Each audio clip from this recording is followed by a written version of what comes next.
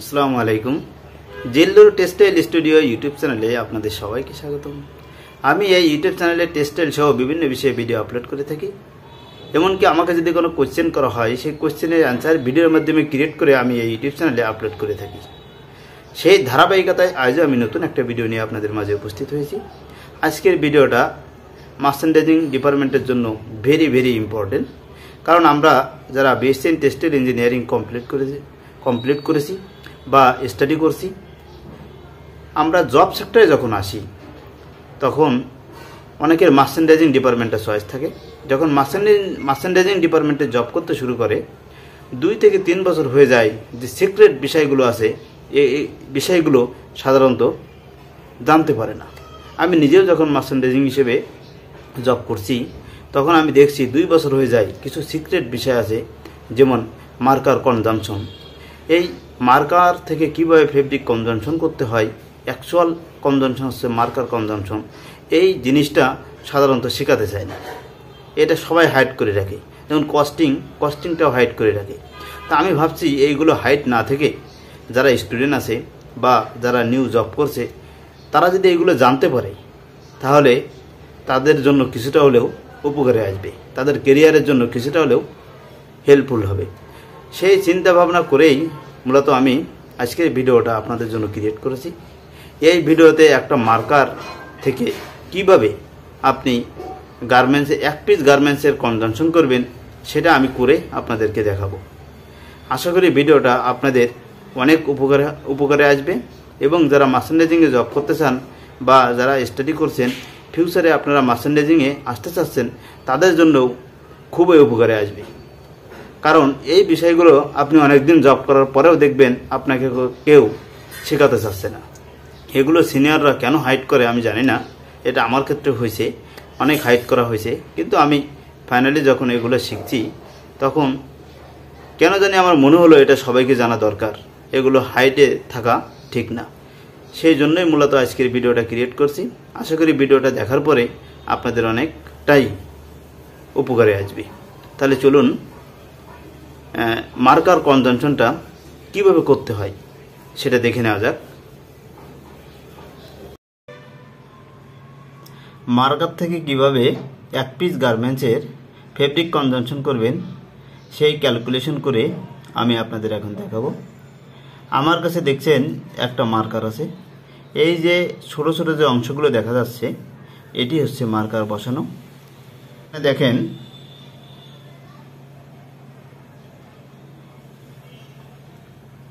Marker with দেওয়া আছে 56 ইঞ্চি, marker length দেওয়া আছে 14 ইয়ার্স 13.06 ইঞ্চি। এখন এটা কিভাবে করব, আমি এই লেন্থটাকে ইঞ্চিতে কনভার্ট করব।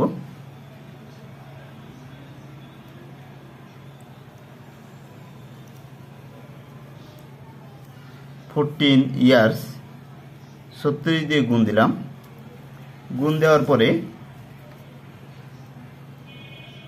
6 ইঞ্চি প্লাস এখানে 13.06 ইঞ্চি, যদি total 517.06 inch.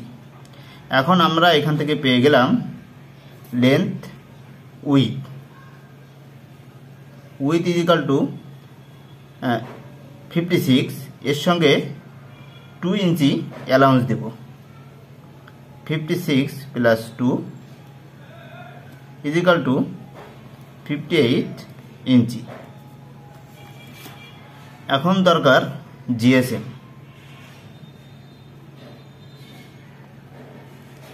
Fabric GSM is equal to 180। Marker quantity, এই যে দেখুন এখানে দেওয়া আছে মার্কার কোয়ান্টিটি 12 পিসের মার্কার। এখানে যে মার্কারগুলো দেওয়া আছে এটা 12 পিসের মার্কার।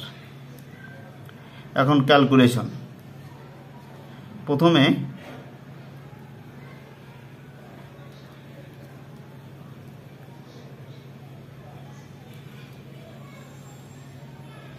ফেব্রিক কনজাম্পশন সংক্ষেপে লিখলাম length into with into GSM ভাগ 1550 into marker quantity 12 piece length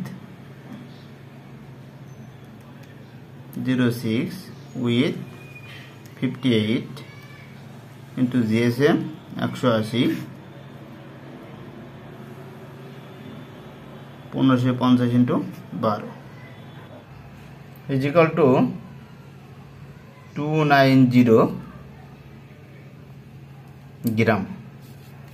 এখানে গ্রামে বের হবে, এখান থেকে কেজিতে কনভার্ট করা যাবে। আপনারা সবাই এটা কেজিতে কনভার্ট করে নেবেন। আর যদি কেজিতে কনভার্ট করতে কোনো প্রবলেম হয় সেটা আমাকে জানালে পরবর্তীতে আমি সেটা কনভার্ট করে আপনাদেরকে দেখিয়ে দেব। এখন দেখুন এই যে জিএসএম যেটা নেওয়া হয়েছে এটা গ্রাম per square metre, R length R with দুইটা দেওয়া আছে ইঞ্চিতে।